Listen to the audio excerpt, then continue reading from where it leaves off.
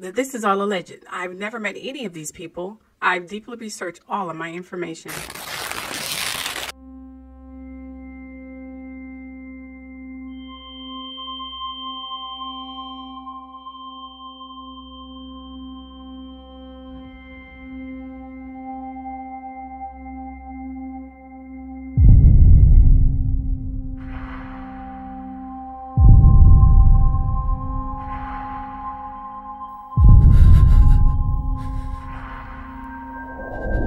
This is a trigger warning. In this video, I may be talking about or showing sensitive material about some subjects or topics that may be disturbing or upsetting or may bring forth some troubling memories, as you read in the description or title. With that said, either end the video now or brace yourself. Aside from that, enjoy. Okay, the story says that the Library of Alexandria burned down.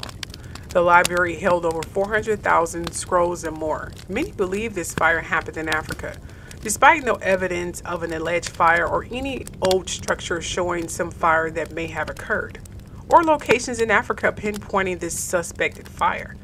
Archaeologists have gone empty-handed and left with more questions and theories. They follow historical stories of the library being built, which still needs to be determined. They assume it may have been built during the reign of Ptolemy II, Philadelphus, between 285 and 246 BC. Notice the last name similar to Philadelphia. I wanted to point that out because that would come up later. The popular rumor is that the entire library didn't burn down and many items were saved. However, many accounts of people still working at the library after it allegedly burned down too. A geographer, Strabo, visiting the library around 20 BC, and the scholar Didymus Chalcintris indicates that he had access to some of the library's resources. It was said that the lack of funding and the Palmyrene invasion destroyed the remaining library. But again, as I said before, archaeologists, explorers, etc. cannot seem to find any proof of these battles, fires, or anything of the kind in Africa. They found destroyed towns and structures, which they assume were the locations of historical events, but it's all conjecture. No artifacts, drawings, carvings, or anything to coincide with these stories. So it goes back to the original story. Maybe they're looking in the wrong country. With that said, here are the theories of it being an alleged library of Alexandria in the United States all this time and still here. Do you all remember the Library of Congress? The library of many books and scrolls that was split from New York and Philadelphia, hence the name Philadelphia, aka Philadelphus. Congress had access to sizable libraries in both cities, the New York Society Library and the Free Library of Philadelphia. In 1800, as part of an act of Congress providing for the removal of the new national government from Philadelphia to Washington, President John Adams approved an act of Congress providing $5,000 for books for the use of Congress, the beginning of the Library of Congress. But look at where these libraries are located and what is still standing. There is a Library of Alexandria, Virginia, just 8 miles from the Library of Congress and not far from a place called Egypt on the Potomac River, similar to Ptolemy or Ptolemaic dynasty or kingdom. Could this river that is millions of years old be the river they claim to take that's connected to the Mississippi River? The Mediterranean Sea will be connected to the Nile River compared to history. The libraries, they said, are across the Mediterranean Sea, where they always describe going eastern. It was written that Ptolemy VII was murdered and succeeded by Ptolemy VIII, Fiskin, who immediately set about punishing all those who had supported his predecessor, forcing Aristarchus to flee Egypt and take refuge on the island of Cyprus, where he died shortly after that. Then Ptolemy VIII expelled all foreign scholars from Alexandria, forcing them to disperse across the eastern Mediterranean. They always describe it as western to eastern. They don't describe going western or eastern from Egypt, or often now, they describe the river western and eastern. The Mediterranean Sea is north of the Nile River in Africa. Potomac River flows east to west, crossing the Mississippi River. The river is conveniently spelled like Ptolemy or Ptolemaic. You make the call. Now, getting back to the Library of Congress, it was told that the library holds the secret of genuine indigenous people of America and the world. So they set out a vengeance to destroy any proof of the true history of indigenous people. This was during the rise of the Roman Empire. They tried desperately to destroy everything, cutting noses, decapitating heads on statues, and more. And now the descendants of these people are the ones who are still hiding and rewriting history. This is why the Library of Congress has so much historical decorative history inside it. For a building allegedly built in the 1800s that is called the Thomas Jefferson Building. But get this, and this takes the cake. For this library to be built by men during the time of men ruling was on the rise, why does it have a woman in the center of this men build dominating library? There have been many theories about this woman wearing a Moorish head wrap and holding a torch. It always seems that the masons and creators of these historical structures to pay homage to the original rulers and creators. Hence the Statue of Liberty and the Lady Justice holding scales, who looks like she is wearing dreadlocks. Why a female in a male-dominant court system even centuries later is even there? Some say that this depicts Alexandria, where Alexander the Great claimed to build a city that could bear his name. But most would say these are the depictions of goddess Isis, whose praise was still significant even after Alexander's conquest and now. You see, James Madison of Virginia is credited with creating a congressional library, first making such a proposition in 1783.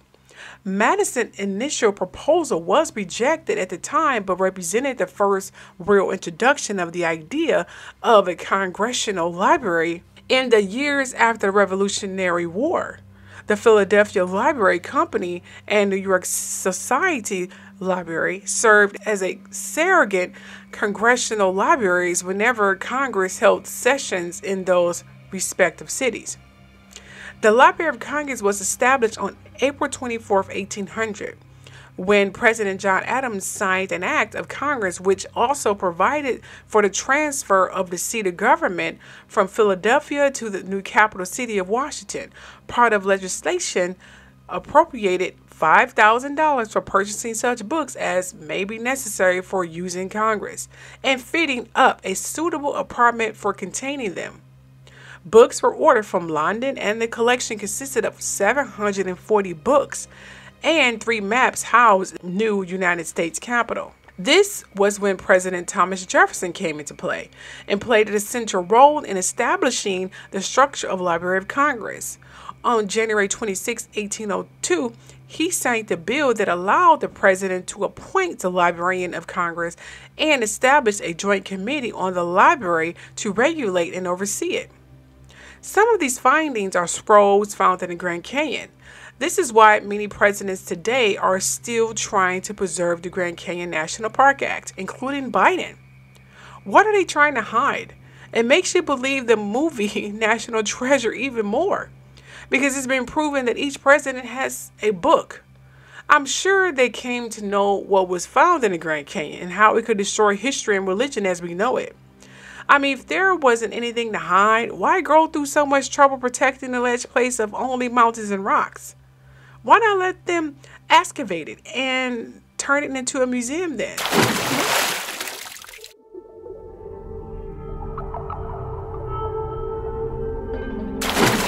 Historical scripture of this sea is in the Bible, where it says in Exodus 10:19, "And the Lord turned a mighty strong west wind, which took away the locusts, and cast them into the Red Sea. There remained not one locust in all the coast of Egypt." Meaning that this is in fact a sea. But why is it called red? Many believe because it was once shaded red from some historical event of some kind. Well, with careful research, that is not the case. You see, the Red Sea is Arabic, Hebrew, and later the Romanized word for red is Yamsif in Hebrew, and Yamsif mentioned in Exodus too. And it's Reed Sea with two E's. Reed Sea with two E's. Sometimes translated as the Sea of Reeds, which is a body of water the Israelites crossed following their exodus from Egypt. The same phrase appears in over 20 other places in the Hebrew Bible.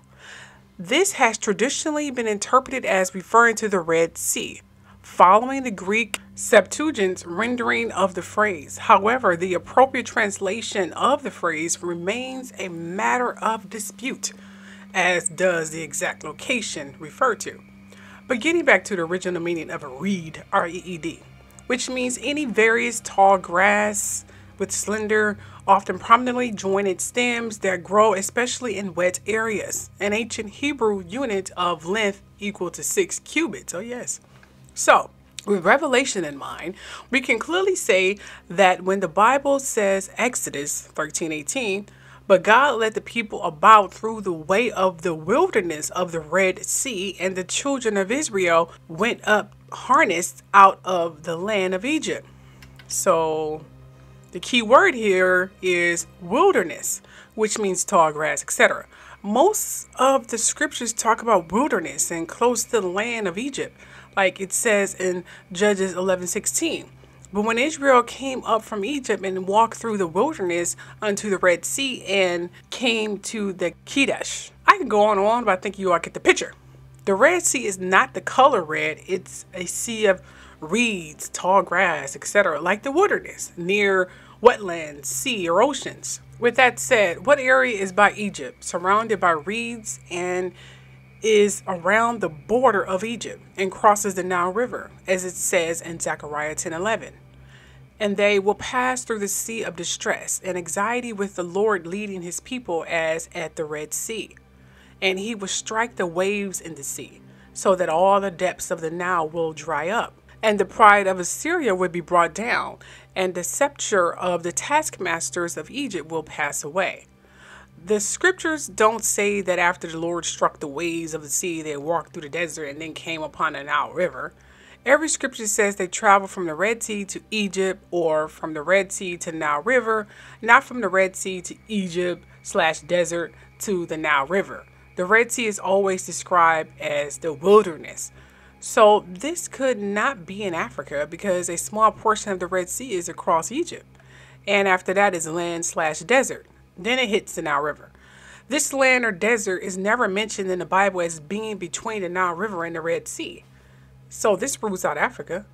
Well, we know the Red Sea means reed, R-E-E-D, the Sea of Reeds, meaning tall grass, plants, trees, etc. And it's surrounded by sea. There is plenty of reed along the shoreline of the Gulf of Mexico, where the Mississippi River and the Rio Grande River flow in. Compare this to the scripture account of walking through the wilderness of the Red Sea to Egypt, or from the Red Sea to the Nile River. Converted this to the Red Sea to the Mississippi River, and the scriptures that say the Nile/Mississippi to the Mediterranean, the Potomac River. I bet if explorers and archaeologists excavate or explore these areas, they will find many historical items. Well, that's pretty much it. Stay tuned for more research.